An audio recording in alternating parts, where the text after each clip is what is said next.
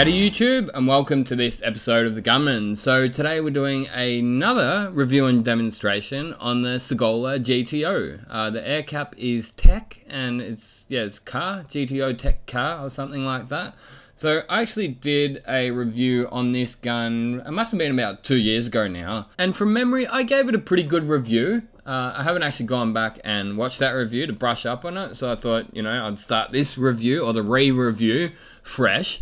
Without any, previous opinions tainting it. So, look, they said that they've done a couple of minor, more aesthetic updates to this gun. So this is one of the first things. They've actually included a identification ring option for down the bottom of your gun. So it's one of those things that if you've got 2 or 3 of them, you could say have a base coat one, a clear coat one, a wet on wet one, and you could have them, you would know which one is which because you could have a different color on each one of those guns. So, I guess that's a welcome inclusion. I do appreciate the fact that they give you a good quality cheater valve or gauge, and that's handy to have. So that obviously has to add value to the gun. And look, at the end of the day, these are a really well built spray gun. You know that when you've got this in your hand, you know that it's been built to good quality standards. You know that you've got a good quality gun in your hand. So this is always one of the first things I do when I get a new Sagola, and that is rip off this anti-drip lid. Just get those fingers in there and jam it down. You should be able to get it off.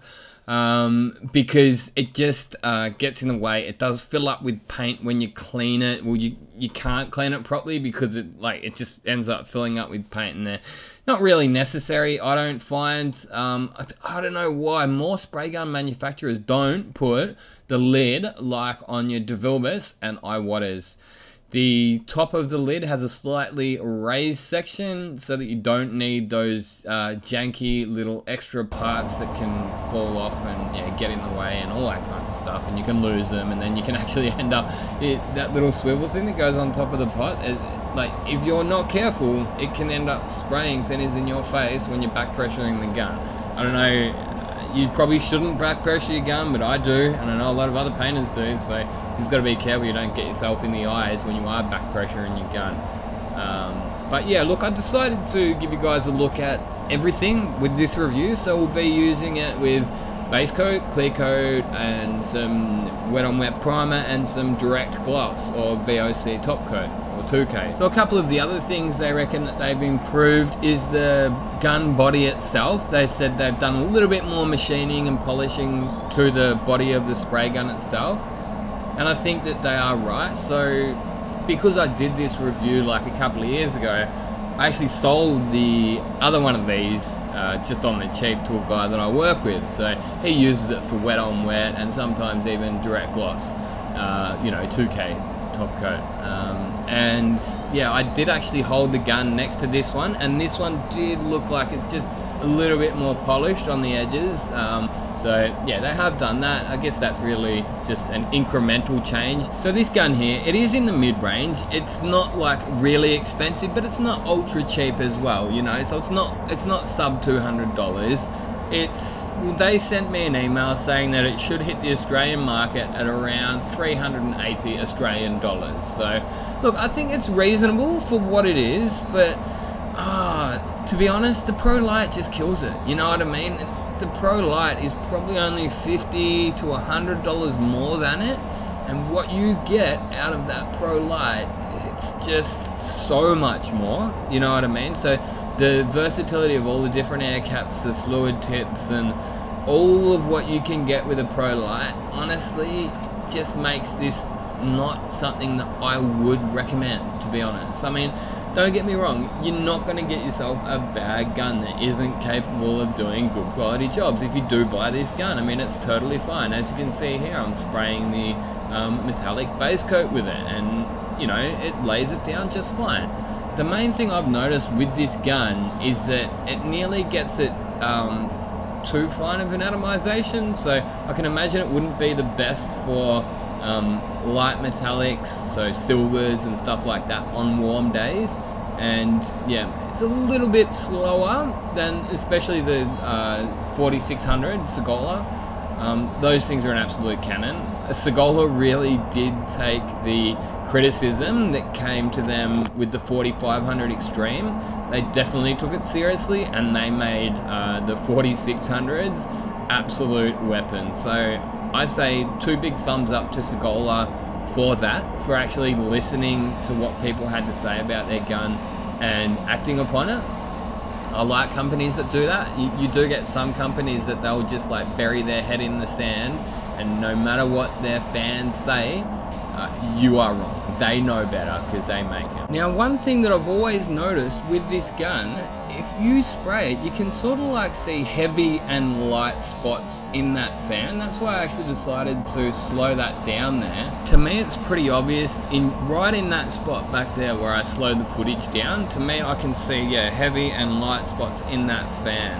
Now, I've never actually seen it result in an uneven finish or anything like that, but it's still something that I could notice in the fan itself. So it's still even top to bottom. So in saying that, I mean like it's not spraying top heavy or bottom heavy, or it's not like banana. That's a common spray gun fault when you got, I don't know, a build up of something around the fluid tip, or you know, a little bit of clear left over in one of the holes. It's not like it's a faulty spray pattern. It's actually like maybe I'm even spraying with too high pressure. Maybe this, you know, maybe 2 bar is a little bit too much for this gun, because when I do lower the pressure a little bit, it does appear to sort of go away a little bit. So yeah, look, if there's anyone else out there who knows more about that fault in a spray gun, I would be interested to know, because now I think about it, I saw a Motivated Painter did a video on the SATA X5500i 1.2i or whatever. He got a demo gun, and it was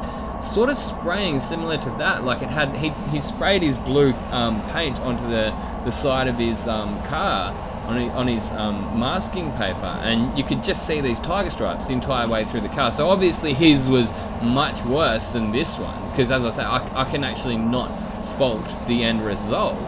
Now, as I say, I'll be interested to hear if there is anyone else out there who does know a little bit more about this uneven fan pattern. SATA Man Schmidt, he's probably one that comes to mind. He's usually got a couple of good bits of information there for me. He seems to know a lot more about spray guns than I do. I'm more of a chuck the gun in, chuck the paint in the gun, see how it sprays, and it's either good or it isn't. I like how it sprays or it doesn't. And at the end of the day, these days, man, like pretty much any gun that's around this price bracket and above, you'll be able to get a good finish with. You know, it's like I did this video on a really, really bad spray gun. I probably should have cleaned it out properly, and I copped a bit of flack for that, probably fairly so. But you know, that's probably going a little bit too far. Like the $10 spray gun might be going a bit too far to say that you can get a good finish out of it, but you probably can. But I guess my point was that it's more the painter behind the gun than the gun these days. I don't know. I think the technology has come so far these days in spray guns that it's kind of peaked and started to plateau, which is why I don't really recommend spending, I don't know, whatever the price of a Pro Light is, don't spend more than that, because it is the best gun on the market. And to me, look, the Pro Light kind of does kill this gun. It's just it's that in-betweener price bracket, and you sort of lose the versatility with the air caps, you know what I mean?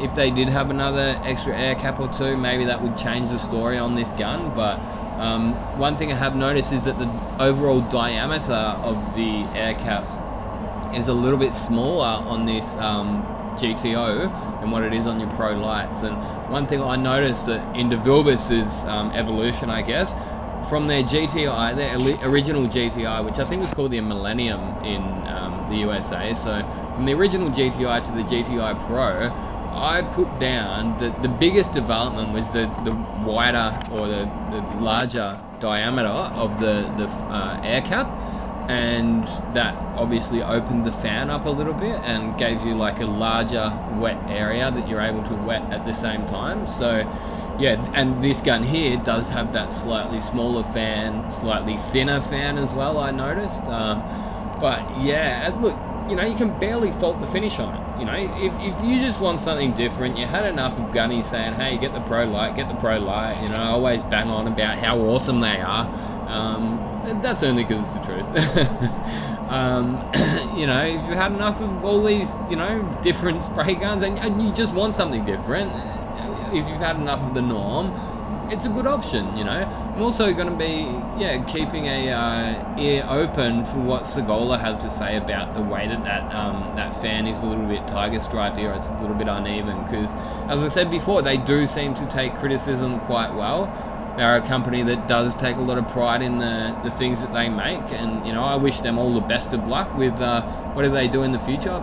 A couple of things they gave me, absolutely love. So if you do want a buying recommendation for Sagola things, I would say their Stone Guard or Body Deadener gun is the best on the market.